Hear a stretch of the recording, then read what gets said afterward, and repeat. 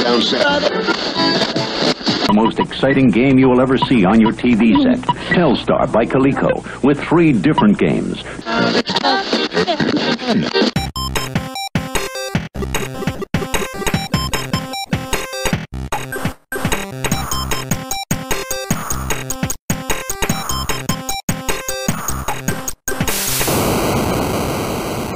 Hello and welcome to Laps Gamer Radio. We're back for the second time in as many weeks, which makes a nice change.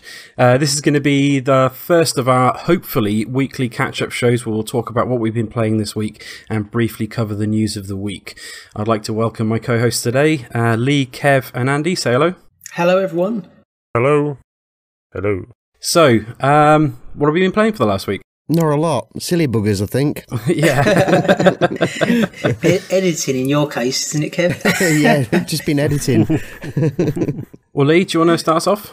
Yeah, okay. So I think, was it last time I was talking about Kirby and the Rainbow Paintbrush? So I have dipped in a little bit more as I continue to kind of play through it for a second time in co-op with my son. He's like playing as the first Waddle Dee. I think you can actually do 4-player, but we're doing 2-player, and his character kind of like is able to do like tiered jumping, so almost like flying, which my son enjoys greatly, and it makes it all a lot easier, really, because clearly the levels have been designed from the point of view of using the stylus. So he takes great relish in the fact that he kind of rescues me, because what happens towards the end of the levels now in 2-player to kind of level the difficulty. Glacia, I think that's her name, is like the enemy. It's like these 2 disembodied hands, and she comes and grabs Kirby, and you're completely vulnerable to her attacks. So he then has to like jab her with the Waddle Dee spear to set me free. So yeah, no, we've been having good fun with that. Just seeing like the percentage of the completion rate go up with the collectibles. But then yeah, sort of turn to thinking what to play next, really, and what did I get, in Santa's sack, as it were. So I've been trying Captain Toad Treasure Tracker. Now Kev, I think, mentioned last time that this year, as one of his predictions, may be the year of Toad, and he might get a game, whereas it's obviously already happened. Because this game came out, I think it was the start of last year in the UK. It might have been slightly earlier in America. But if anyone's played the Wii U, was it Super Mario 3D World? Like you had occasional missions where you could play as Toad, and you'd have to navigate this kind of compact puzzle arena to retrieve the star. Ultimately, this is a whole game that expands upon that idea. I haven't played much of it, I only played a few hours, and I was really quite startled for a moment to see the end credits roll, having played about 20 missions and only had 2 boss fights, all of which have been really enjoyable. But yeah, I thought, God, that is a bit short. But no, then of course it's got the tease of another episode that opens, and I suspect there's probably another one after that. So as it stands, I'm just about to start the sort of second episode as Toadette, and the gameplay I suspect will be much the same. You have to avoid, you can't jump, you have to kind of like work your path out of how you're going to navigate around these various obstacles to retrieve the star. But there's also, if you want to make it harder for you, there's like other collectibles, like other little gems. I think there's 3 on each level. There's also, you can collect other things like stars to sort of, or coins I think it is, to give you extra lives. And there's a whole kind of range of ways of you can actually perfect a level, so there's lots of replayability. But the art style again is just breathtaking. I mean, I know that Nintendo as a company got by for a long time not necessarily needing HD graphics, because they obviously always put the actual art style ahead of photorealistic graphical the way they approach it. But it looks so lush on a HD telly. So yeah, really been enjoying that. Have you had any experience for that, guys, of this one? None at all. No.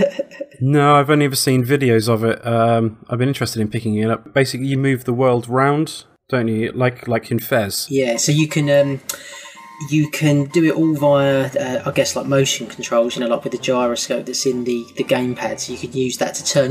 Similar in a way, I suspect that you've done it with Splatoon. Like you can aim with the gamepad, can't you, to shoot? So yeah, I turned that off as soon as possible, though. Well, you can do it that way, but you can use the right stick. And to be honest, it's really like a combination of both that I feel most at home with. Like for certain aspects where you've got to look through tunnel, or you need to rotate the world to be able to see what's underneath or on the other side. It's sometimes a lot easier just doing it with the right stick. But it's another one of those games that you can kind of play at your own pace. So although there is peril in the sense that there are enemies, I guess, and it's kind of like a very, very claustrophobic kind of compact puzzle world, you can just take a step back, look around the whole maze area and identify where all the things are. And other aspects are you need to kind of hit a switch or rotate like a mechanism, and then it will reveal another part of the level, or it will raise the floor. So it's really intricate and really cleverly designed. But I think what's so kind of compelling about it, again, it's like feels like a really manageable challenge. Like, I'm sure to perfect every mission, I think there's like about 70 reportedly in the game. I'm sure will take a lot longer than the way I'm breezing through it at the moment.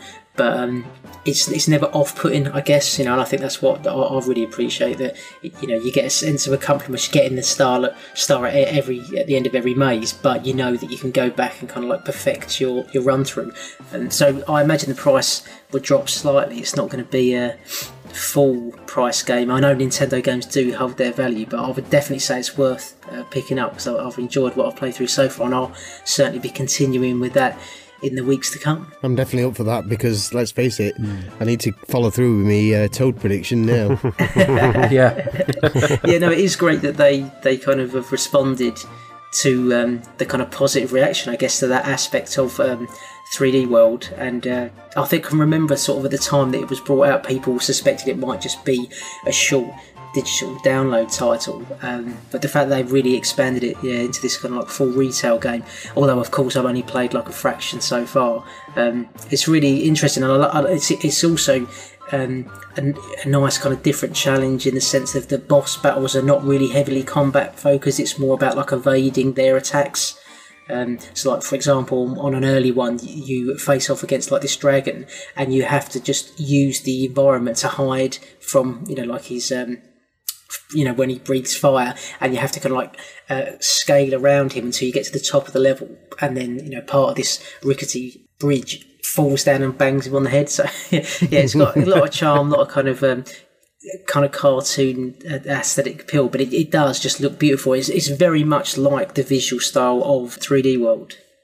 Okay, so I've been, apart from a bit of dallying with Smash Brothers and playing a bit of Rocket League, especially the new mode, the mode they introduced over Christmas, the Snow Days mode, where the pitch is covered in ice and they replaced the ball with a hockey puck, which it completely changes the way the game plays. Like, luckily that they haven't covered the fact that the track's covered in ice doesn't affect the way that the cars handle, because they've got that spot on, and if your car was sliding around it would just be unplayable.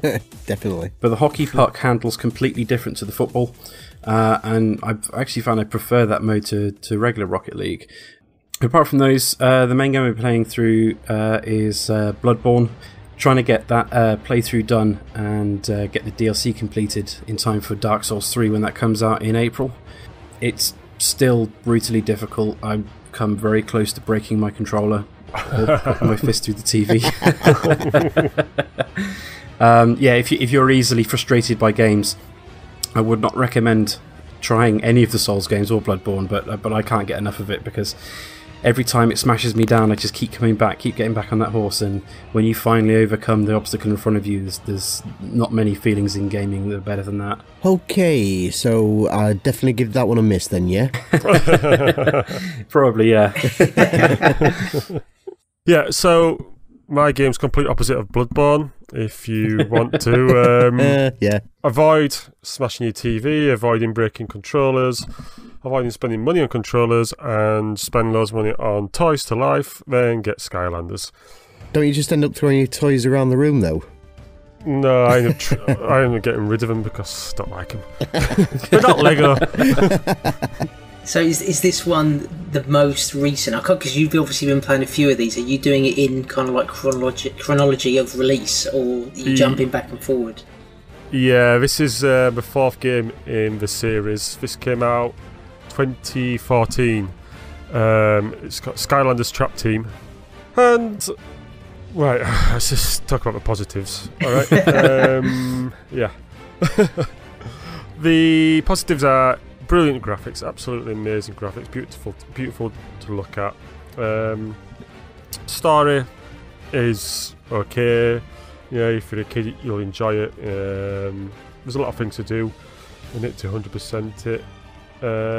Nice little gimmick now where you can trap the villains, and they give you, with a starter pack which I got, they give you 2 little traps, a water trap and a life trap, I believe. And throughout the game you can press L2 and it'll bring the villain out from a trap, and it'll give you some different moves and some unlockables.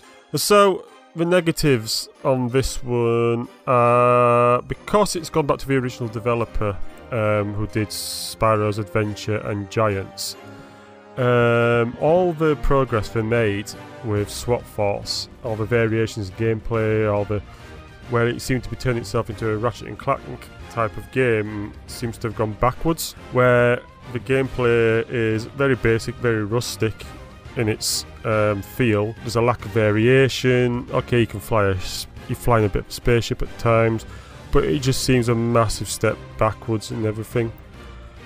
Also, whereas in previous 3 games you were able to unlock different areas if you had a normal Skylander, because each set comes with a special Skylander. So this one you get a Trapmaster special Skylander. All the areas that were on this game that are locked with the different elements, you can only unlock them with a Trapmaster. You have to go out and buy 7 more Trapmasters to unlock everything, whereas before you could unlock them with normal Skylanders. It seems more of a rip-off. A money-making machine. Yeah, rip-off. I'm not gonna. Yeah, it's a rip-off basically, because in addition to buying all these Trapmasters, you have to buy additional 6 traps, and I think there's a lot more to collect. So you have to buy an undead trap. If you want an undead villain to trap and take it around with you in the game, you have to go and buy an undead trap. If you want a water, I think is it water or fire one. Anyway, that don't get in the pack, you have to go buy a fire trap. So if you, let's just say you had all of those accompanying packs, do you think that would elevate the gameplay enough that it would be in keeping in what's come before, or do you think you're being basically asked to spend far more money but on what is an inferior game in terms of the way it's been designed? The way it's been designed, you are spending a lot more money, or being asked to unlock everything for an inferior game, in my opinion. So it is a bit of a downturn in its Skylander series. And when I complete Battle Charge, I'll talk a bit about the series as a whole, but it is a bit of a disappointment, this one. Yeah. Not as good as Swap Force. So, I mean, any positives there? Like, I mean, how long have you been playing this one for? It's about 10 hours or so, but like I said, the graphics are good. You know, if you've enjoyed Giants and Spyro's Adventure, you'll enjoy this one. You know, it's a good kiddie game. It's a good unlockables, a lot of unlockables. You get a lot of time out of it. It just feels, in terms of gameplay variation and how they've locked areas off, it seems just a massive downturn on it. It feels like you're held to ransom then. Yeah, in that sense, with buying traps and buying Trapmasters to unlock everything, it does feel like on this version 2014 you were held more to ransom. Is this being run by EA? Activision. Just as bad. Activision. So, but previous games have been quite good. So, yeah. All right, if you haven't got all the Skylanders of the different elements, you're not going to unlock everything. But before you were able to unlock them, even if you didn't have, for example, all the Giants, or you didn't have all the Swap Masters, you were able to unlock different areas of elements. This one, if you haven't got a Trapmaster of an element, you ain't going to unlock it. So you got to go buy it. That seems a little shady. Yeah. But yeah, you know, I'm looking forward to the next one. The next one's I've heard good things about the next one, and it's got cars in it as well. So. Oh, awesome. Yeah. Cool. Have you got any idea how well Skylanders is doing at the moment? Because like for a while they were the only game in town, But now with Disney Infinity and Lego Dimensions, they've got some very stiff competition. Yeah. So I don't know how well they're doing anymore. What I had a quick look at the sales figures. The sales figures and the only ones you can find of VG charts, and it seems to be decreasing. I don't think the last year's version sold as well as Lego Dimensions, so it seems to be on a decreasing scale, and I think that will probably be due down to maybe various developers, and maybe Trap Team was defining one where they might have tried to make people get their wallet out a bit too much. Yes, it certainly seems that way. Yeah, especially if you're a nagging parent. Nagging parent? Yeah, that's what parents are.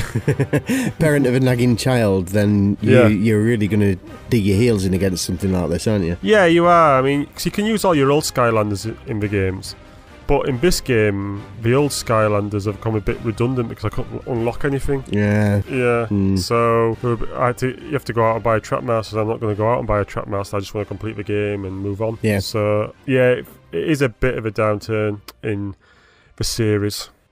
Apart from doing a lot of editing this week, the only bits of gaming I've done is I did a couple of moves. I think I've done about 3 moves now on Blood Bowl 2 because Andy really piqued my curiosity on it. And I started diving into that today, bizarrely. And yeah, I'm really enjoying that. But again, I had to trail off and do other things, unfortunately. The only other decent thing I've had was Saturday night with you guys playing Mario Kart 8, which is always a hoot. Yeah, that was fantastic. Although Mark didn't, confess up front that he was bringing a ringer to the party, and the fact that his other half is supremely gifted at that game. Definite hustler. Yeah. My girlfriend Zoe, she's been playing Mario Kart quite a lot whenever she's been over. I thought she'd been playing it for years, but she claims that the only other Mario Kart game she's ever played was the one on the Wii, so she must be naturally gifted at Mario Kart. But no, she's definitely been playing it since birth. She's lying to you, Mark. I wouldn't be surprised. Yeah. To play like that.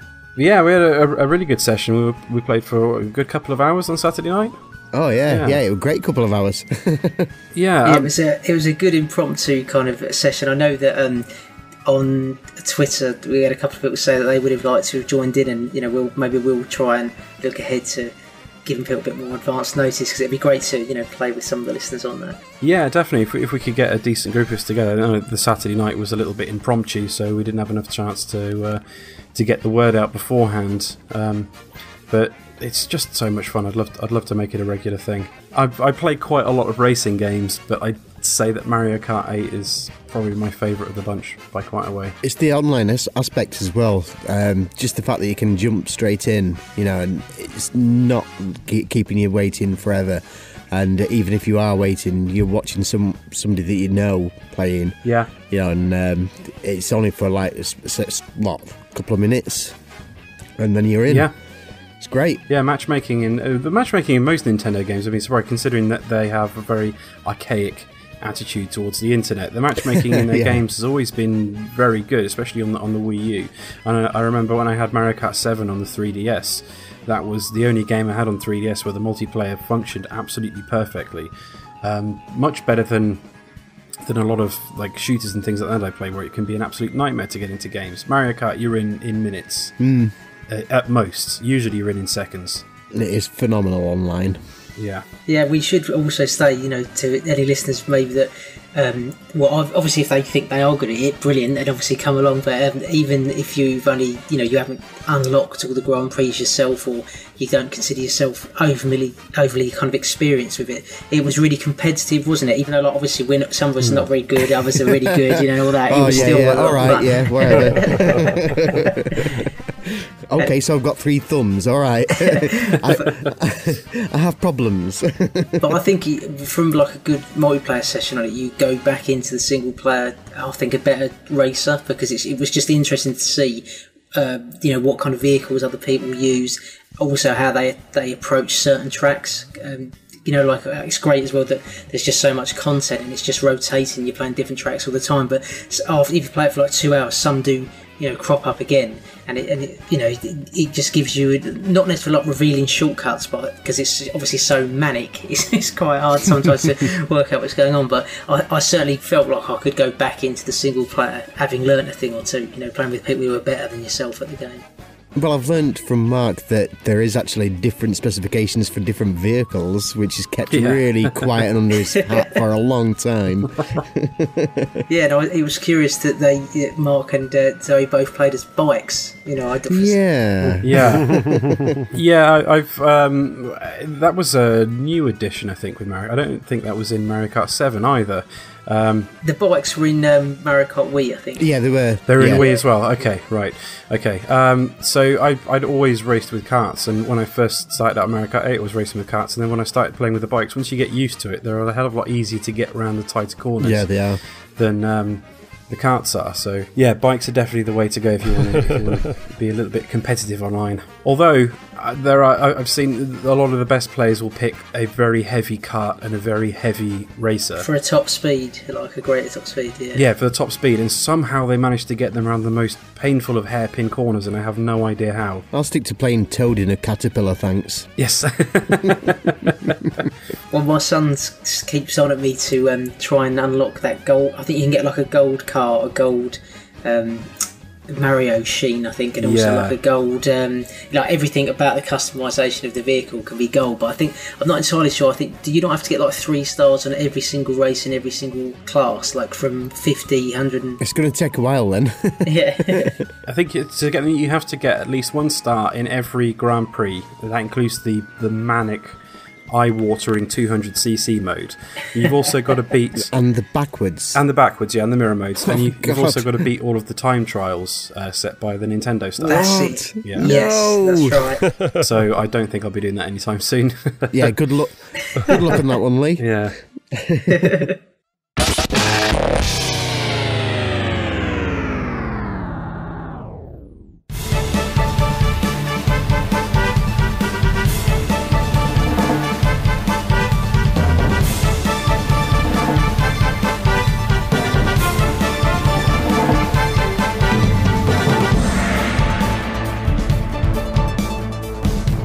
Okay then, so on with the news. First of all, reported by Kotaku, GTA 5 probably won't be getting any single-player DLC anytime soon. Take-Two have reported their fiscal third quarter net revenue of $486.8 million, which they claim is due mostly to stronger than expected revenues from GTA Online, and that combined with the fact that there's a lot of speculation that the model may be going to free-to-play in the future, means that I don't think we'll be getting any single-player GTA 5 DLC anytime soon. They'll just keep adding content onto GTA Online. Well, it's still pretty good though, because you've still got plenty to do online. Oh yeah, yeah, and that does mean that one of your wishlist things are straight out the window after 1 week. Yeah, it's a shame because GTA 4 had, with The Lost and the Damned and The Ballad of Gay Tony, 2 of my favourite pieces of DLC in recent years. So it's a bit of a shame, but I'm still interested in when they first announced GTA Online. They did talk about how in the future they were hoping to introduce other cities as well, bring in Vice City and Liberty City as well, and have those as places you could go to in the GTA Online.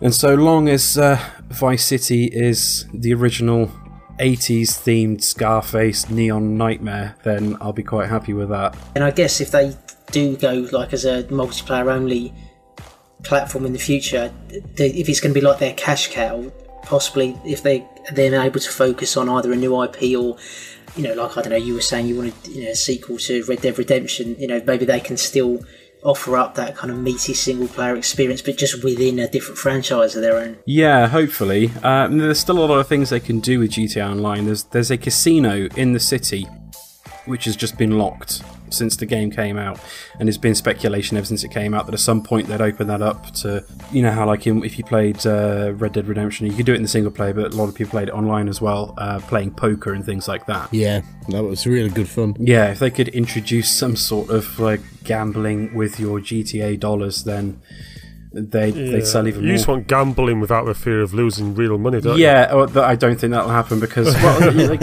you can earn money in GTA Online at a pretty decent rate, especially if you play the heists. But they're making money hand over fist by selling those credit cards for GTA Online at the moment. I mean, yeah, like they said that the lion's share of that, nearly 500 million, came from GTA Online. So it does show what size of a user base they've still got. Then, 2 years after launch? Yeah, it's ridiculous. It's still an ongoing thing. It's still alive. It's because there aren't any multiplayer games out there quite like it, though. No, not at all. It's kind of like an MMO sort of. Well, it's not even that. I don't even know how to describe it. But it's like you have a persistent character, and you buy more property and buy new cars and new guns and new clothes and whatnot. And they're always adding things in there on a fairly regular basis for you to waste your money on. So the model looks alive and well. And I'm right in thinking you guys are working on like a GTA focused topic episode, am I right? So that would be good for the listeners to hear more of your experiences and your take on that particular franchise. Oh yeah, it's great. Actually, it covers more about the effect of GTA on gaming and the world. Yeah, like the legacy. Got you. Yeah. At large, basically, it's shaping up quite nicely. Okay, well, I look forward to hearing that, of course.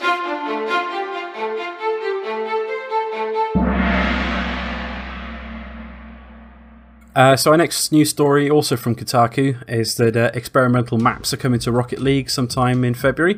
Psyonix have confirmed that they'll be updating Rocket League with some new maps. One of them is going to be a circular pitch instead of the usual oblong pitch, so it's probably be a little bit more like Aussie rules football. They're going to bring in a map where every goal has 2 openings. God, that's going to be nuts. Yeah, that sounds interesting. But finally, the one that's got me most interested is there's going to be a new map that does away with having a flat pitch and will introduce ramps and underpasses and floating platforms. So you're playing. So there'll be a lot more verticality in the way you play, which could be quite interesting. I'm practically vertical most of the time anyway because I'm running up the fences. Yeah. Oh my God, it's going to be a nightmare. It could be an utter disaster, but it's nice that they're trying these things, and they're still working with the model that these sort of like updates with pitches are free. And the only thing you pay for are the packs with like new cars and new decals and new wheels and things like that. You pay for cosmetic stuff, and the other updates like the one I mentioned earlier with the ice hockey mode is just completely free. Yeah. So that game's definitely got legs on it.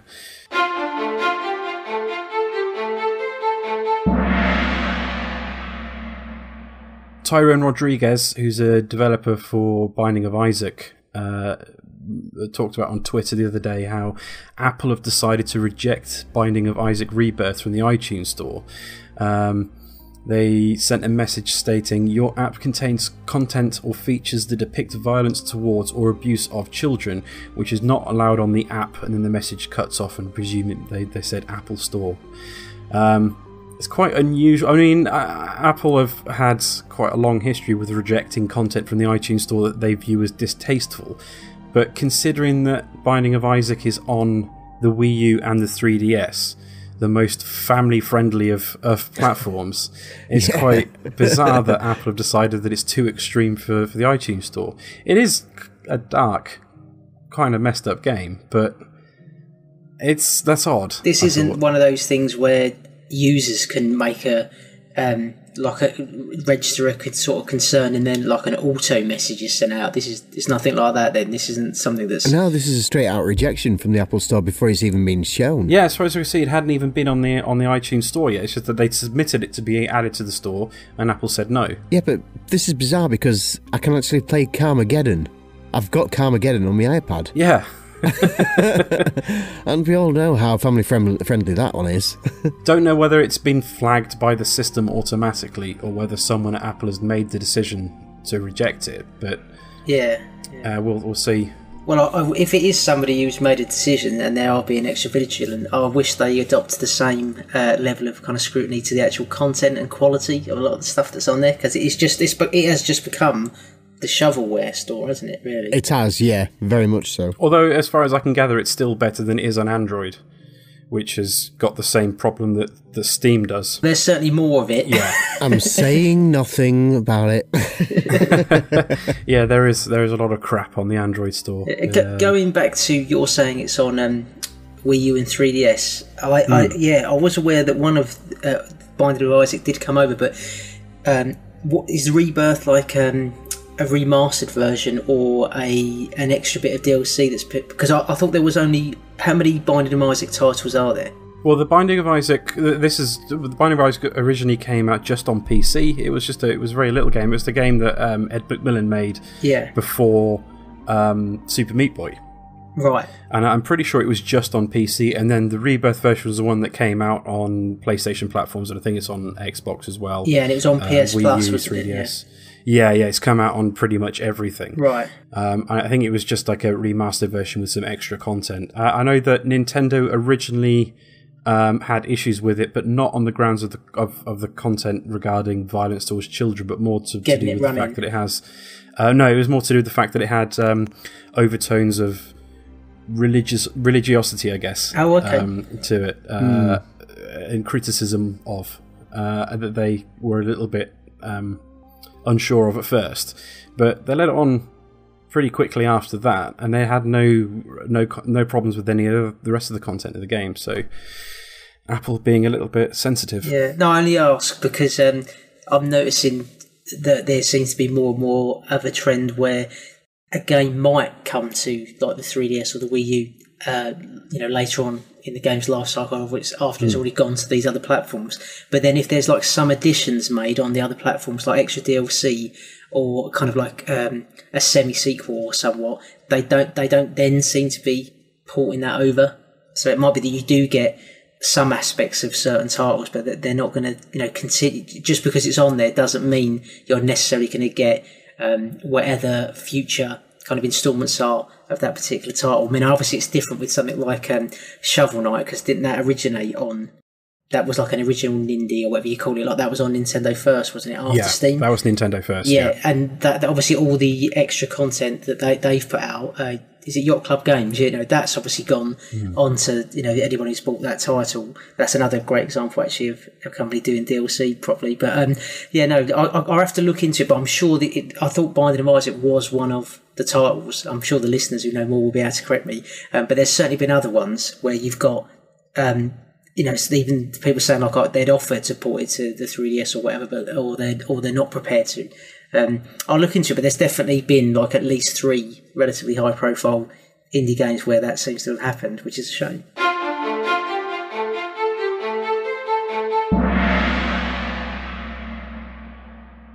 Next up, Jesse Stern, lead writer for Respawn Entertainment, confirmed with an interview with Forbes last week that a sequel to Xbox One and PC multiplayer-only shooter Titanfall is very much in development.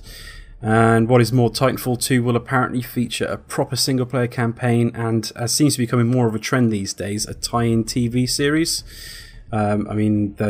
What's the Xbox One game that's coming out soon that's supposed to have a TV series running alongside it? Yeah, but I thought that got cancelled, didn't it? The TV series got cancelled? Yeah, Quantum Break. Quantum Break, yeah, because it's got actual TV actors in it, in the game. Yeah, I'm not always 100% sure, but I thought it got cancelled, and hasn't made a big thing out of it, have they? No. Said.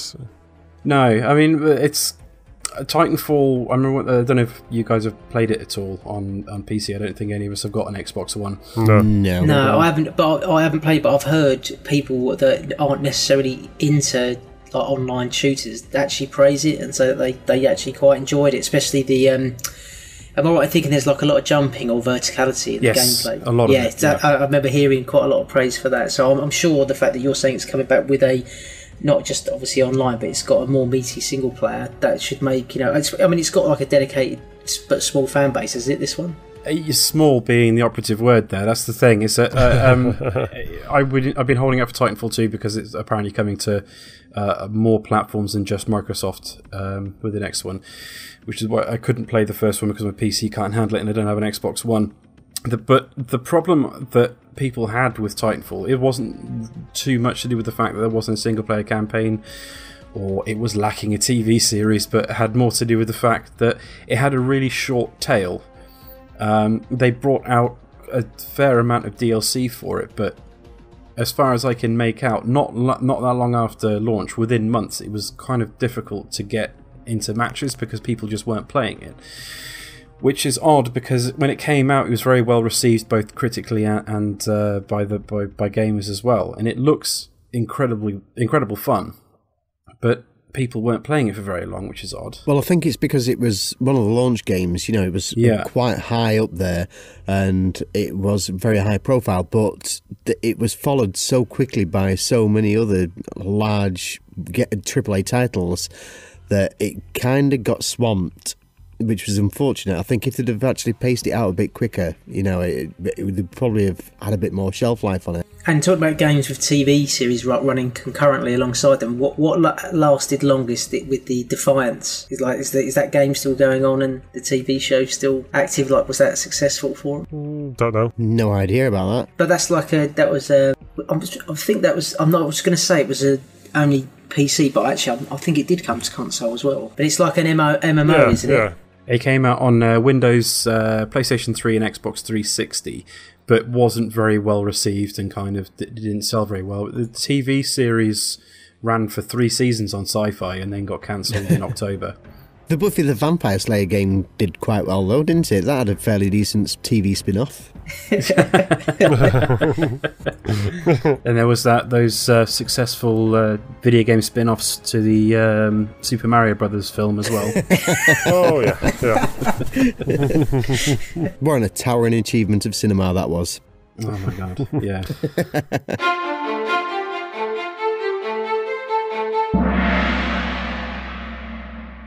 Apple Insider have reported that Nintendo are due to debut their first smartphone app called Miitomo or Miitomo, Miitomo, in spring 2016. We know absolutely nothing about it. Apparently nobody else does either. No. It's got something to do with your Miis, but they haven't said anything to do with what the exact gameplay is. The report says that in Miitomo, users can design their own Mii avatars, a feature introduced with the Wii console years ago, and talk to other app users. But that's about it. That's all we know about it. Isn't that just like PlayStation Messenger in that case then? Because that's the same kind of thing. It's just a message app, and it's just something you use on your phone. Or maybe it'll be like PlayStation Home was, but on your phone. Well, I do know... We know what success that was. Yeah, that was fantastic, wasn't it? It was a resounding success. No, I'm just thinking, because obviously I've looked into it a bit as well, and I found out that they're actually going to move your Mii to cloud storage, which could perhaps hint at that they're going to try and start moving your account to cloud so that you're not actually locked to your console anymore, which would be nice. That would be an interesting development. But looking at the app itself, it looks bloody awful. I'm not sold in the slightest, but it's a step in the right direction. So they say that they're going to do another 4 apps after this. They're releasing 5 between now and the start of March 2017. So I don't know, it's a case of watch this space and see what happens, I reckon, with that. Yeah, I mean, I'm pleased that they are now starting to talk, obviously, about these mobile apps, because, it was mentioned that they were coming, because surely if we can get the discourse on this kind of aspect of their expansion into that market out there, we can then kind of bring something about the NX into the market, because, I almost feel like, can we just get this out of the way, and then we can obviously get to the NX, because surely they're going to... You'd imagine they're going to start talking NX, by the end of this financial year?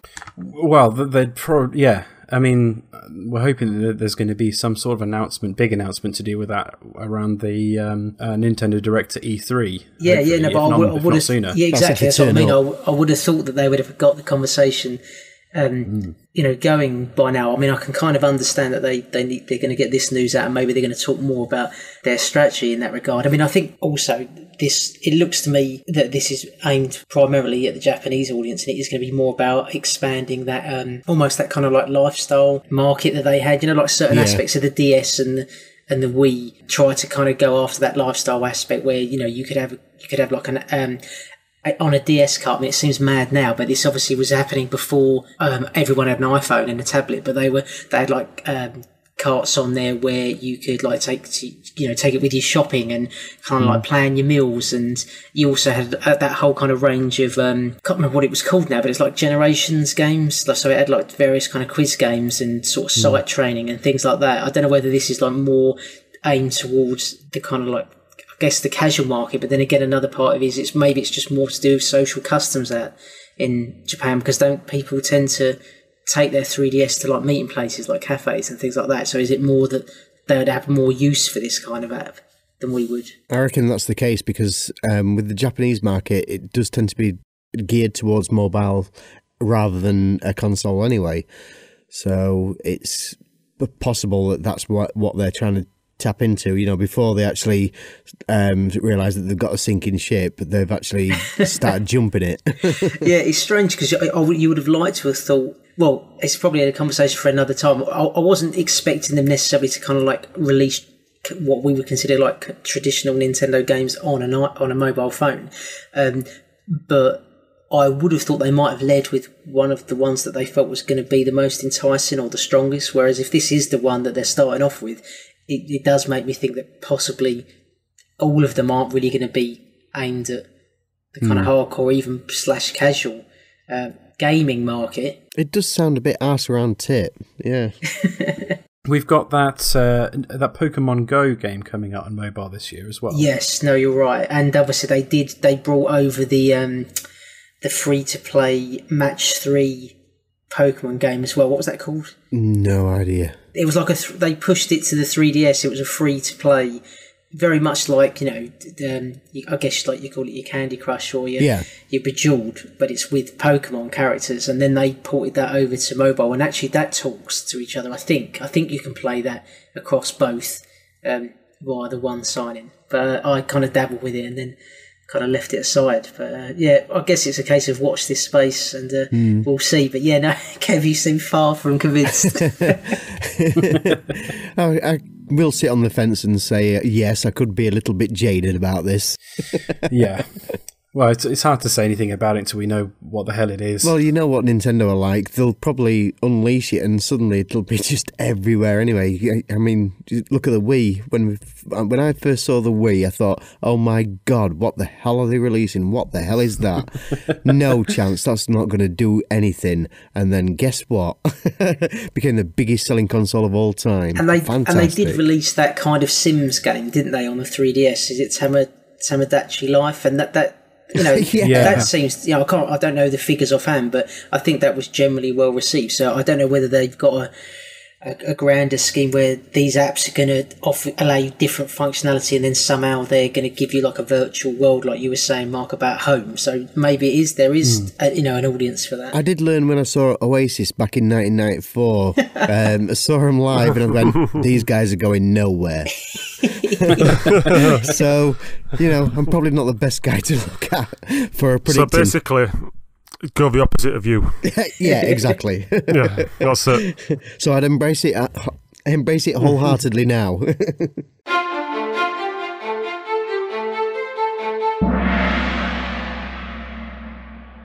So our most underwhelming story to cause a fuss this week is that Polygon and numerous other grumpy websites have taken issue with the box art for the new Doom game because it is quote-unquote terrible. I've seen it, and yeah, it's quite generic. It's just a picture of the main character head-on holding a shotgun with the word Doom in front of it, but 99.9% of the box art for shooters are pretty boring anyway. So and the Doom even worse. Yeah, Doom's never had great box art, so I don't know who cares. As long as the game plays well, who cares, really? Well, I've seen some gameplay videos of it, and it looks absolutely fantastic. Yeah. It's exactly what you'd expect from a Doom, if not a lot more bloodier. It looks ridiculously over the top, this one. You've just got blood all over the place. But the graphics, I'm tempted to say that it still looks a lot last gen. Very brown. So far. Very brown, yeah. But it also looks a lot faster than what I got from watching the video Bethesda's conference E3. It seems to be a hell of a lot faster, which, as someone who used to love playing Unreal Tournament, that's definitely something I'd be interested in. So I still can't play it because it's first person and scary. I just stick to the multiplayer; it'll be fine. Oh, all right. Then.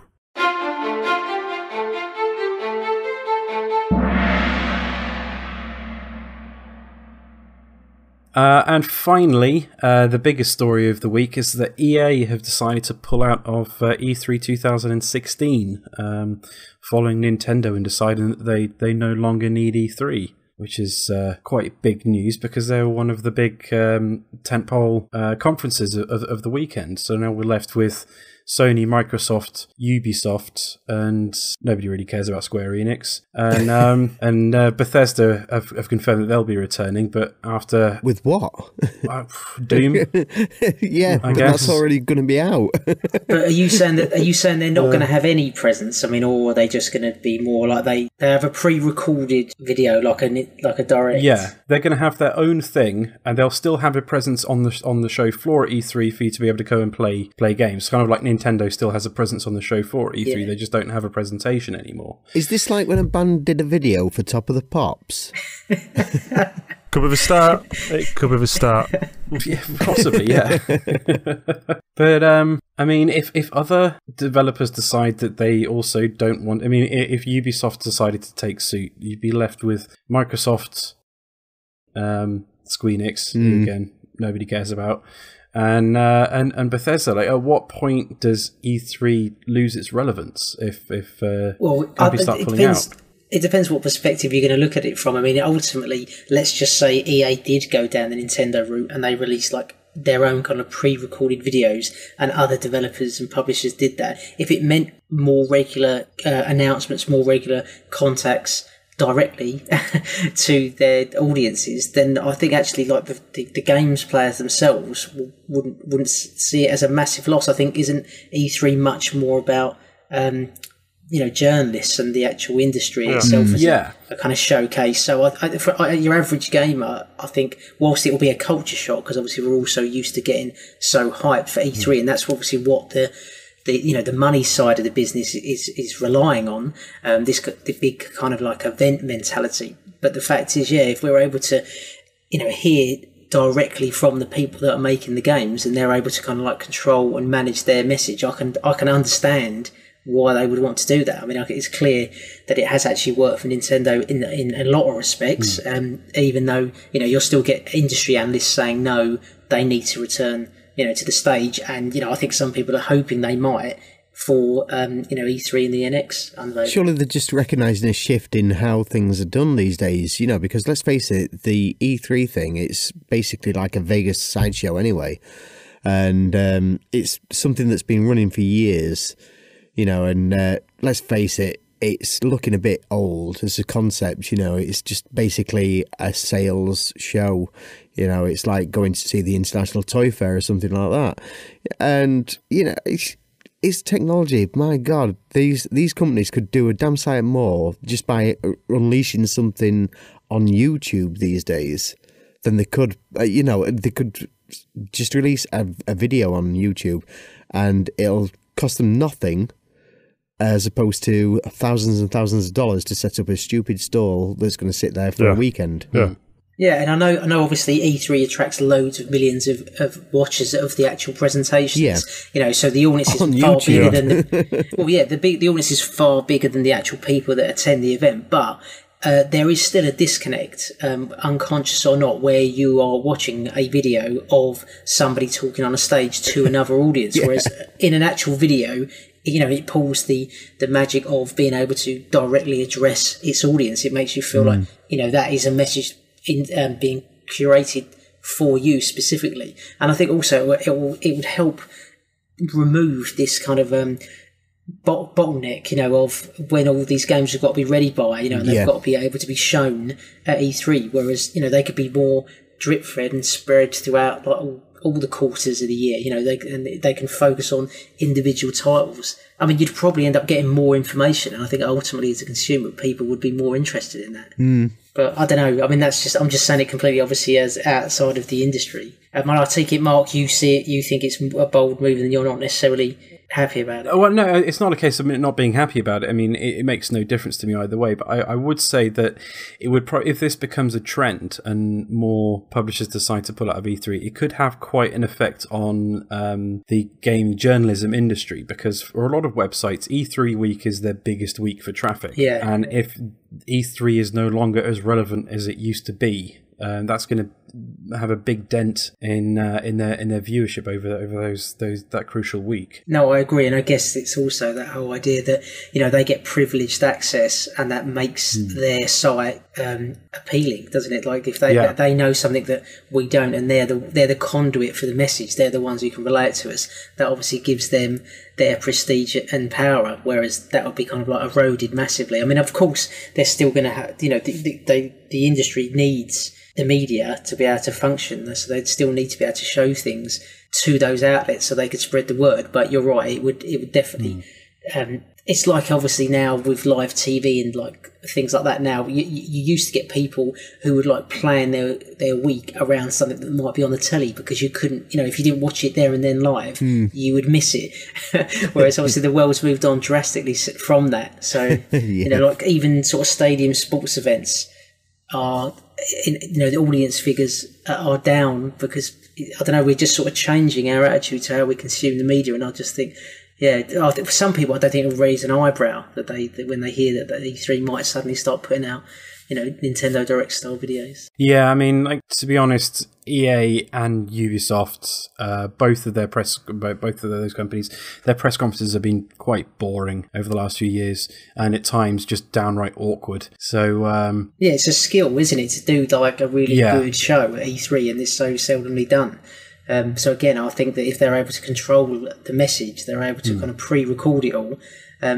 I mean, I think that was definitely in Nintendo's mind when they decided to make that shift. They were able to present themselves in a more professional and slick way than they were able to do live. In a way, far more entertaining way as well. Yeah, definitely. Yeah, incredibly, much more creative. Yeah, because they were able to get over a lot of the kind of spirit of the company, which they weren't able to do via someone just standing at the front speaking, whether it be the language barrier or lack of charisma. Yeah. I mean, I hope that Microsoft and Sony continue to do the press conferences, though, because those tend to be a little bit more interesting, because they're talking more about the platforms themselves and the exclusive titles. And this year's going to be a big year, I think, for Sony trying to push Morpheus or whatever it is they're finally going to call that, and Microsoft with their I can't even remember what it's called, their weird holographic VR augmented reality thing. Oculus, is that what you mean? No, Oculus is... Microsoft have got the HoloLens. HoloLens, that's it, yeah. Oh, I thought you were called Lawnmower Man. Sorry. So yeah, like we said, Bethesda are going to be back again, but what it is they're going to announce, so I can't imagine their press conference is going to be very exciting. And Fallout. Dishonored. Yeah. Another Elder Scrolls. Elder Scrolls Remastered. Yeah, if they announce Skyrim Remastered, I'd be quite happy. But apart from that, it could be a slightly less interesting E3 without EA being there. It could make no difference at all. We'll yet to see.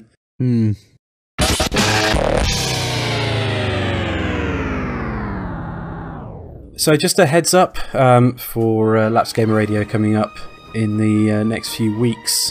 We're going to be playing through a Grim Fandango Remastered, which was released free on PS Plus recently on PS4 and Vita.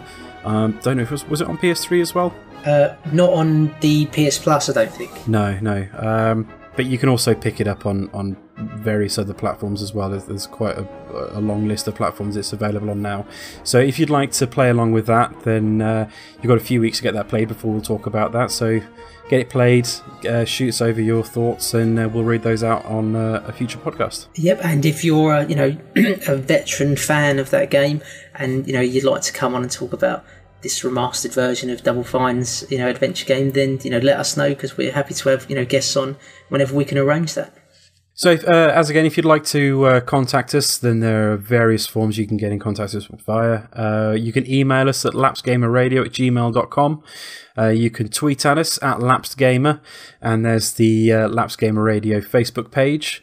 We should have, hopefully, some content going up to the Lapsed Gamer YouTube channel at some point over the next few weeks as well. So be sure to look out for that and leave us your comments. Yep, so if you've got any kind of questions or anything really that you'd like us to read out or discuss on the show, then do get in touch. You can find podcast episodes to stream or download via Podbean web address. That's lapsgamerradio.podbean.com, or just search for Lapsed Gamer Radio on iTunes. So we hope you've enjoyed our initial run at a lapsed look of the news. This episode is a little bit longer than we'd planned, but hopefully be getting a little bit tighter in the coming weeks. If you've got any comments or any feedback, then do be sure to let us know. And thanks for listening, and goodbye. Goodbye. Bye-bye. See ya.